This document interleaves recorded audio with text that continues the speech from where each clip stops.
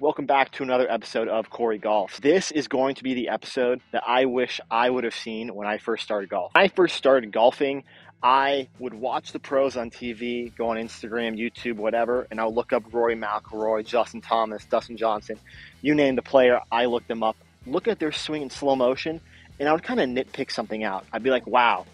Personally, I really like how down the line, I like how the club shaft would line up with the forearm. So I'd focus on that. I remember I'd look at Cameron Champ, how he'd bring the club all the way up and do the super shallowing spiraling motion. And I would try to nitpick that. Or how JT would take his takeaway and take it much more vertically than most other players. And I would try and nitpick different things in different swings and create this perfect swing that in reality was never going to be a possibility. So eventually I would just pick on one person's swing. And for me it was Rory McIlroy. For whatever reason, number one player in the world, probably a good swing to try and copy. But my problem was I was trying to mimic the impact position and try and get that beautiful ball flight that he can possess. After many years of struggling, I came to learn that it is in fact actually impossible to try and mimic different positions in the swing, because the swing is simply going to be a chain of events from setup to the backswing through transition, impact, and follow through.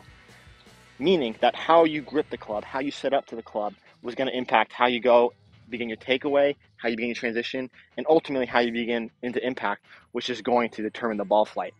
I focus too much on, the only thing that matters is how the club moves to the ball, which is actually 100% true.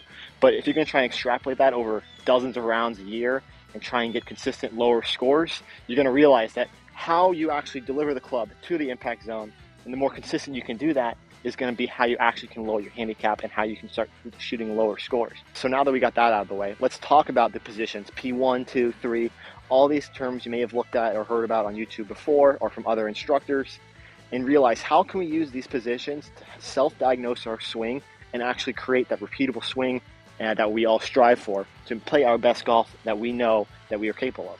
First position is going to be P1. All P1 is setup. Some of the common things I want to see with setup. This is a 7-iron, so it'll change a little bit for the clubs, but you want to have an alignment rod when you're practicing on the range. That'll be aiming towards your target line. And I like putting a rod right in the middle of my feet. This way I can know where the center of my stance is, and that is going to be where I want the ball to lay. Take this leading edge, lay it right here, so it's going to run parallel to this line, meaning that it's perpendicular to your target line. That way when you have a square face, you can have a better chance of hitting the ball straight. The next position is going to be P2. So moving from P1 to P2, that's going to be when the club shaft is parallel to the ground.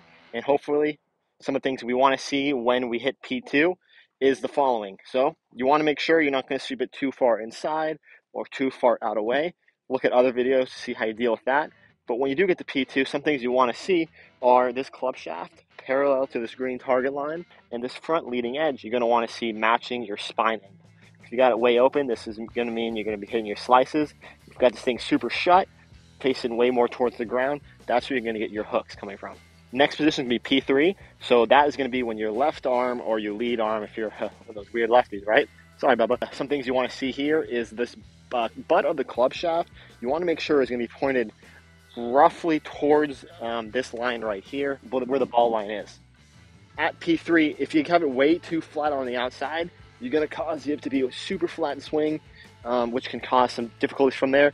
Or if you get this club shaft pointed too far behind you, you're not Matt Wolf, hard to swallow pill, guess what? It's going to be really hard to come and shell that club and deliver it nice and squarely to the ball. So P4 is going to be the top of your backswing, whether you're Tony Finau and it looks like that, or you're John Daly, wrapping all the way around. P4 is going to be simply the top of your backswing. Some of the positions that we want to see here, most players are going to play from a neutral position, meaning the club is not too far across the line, kind of like a new DeChambeau swing, or like Sergio. He's the opposite. He gets his club super laid off. You can play from those positions, but I would say when you turn on any sort of PGA Tour event, I don't know, I would say probably 3 out of 4 players at least are going to be at this more neutral, Tiger-esque position at the top. Moving down to P5, this is going to be the transition back to left arm parallel. Ideally, you're going to want to see this club shaft, the line where it's pointing out shallowing just a hair, where your initial swing was pointed more in the vicinity of the ball line, just point it a little more farther out. There's different ways you can get the feels for these, which we'll talk about in future videos. But ideally, a little bit of a shallowing motion will occur here by the vast majority of players, getting this paw aligned, pointed more further out. Now we get back to P6. So on the way down to the downswing, where your club shaft is going to hopefully, where it should be, once again, be parallel to this green line, parallel to your target line, with this leading edge, once again, parallel to your spine angle. P7 is going to be impact. So this is when you're going to want to have the face square to your target. Your weight has shifted forward. That's really all you can mimic from a still frame photo. Now P8 is going to be through the follow through when your club shaft is parallel to the line again, kind of like you're shaking hands with the target is what you want to see. A lot of people are asking why does it even matter what happens after impact? And the answer to that is, well, it does and doesn't at the exact same time, because once the club has left the club face, there's nothing you can do with it.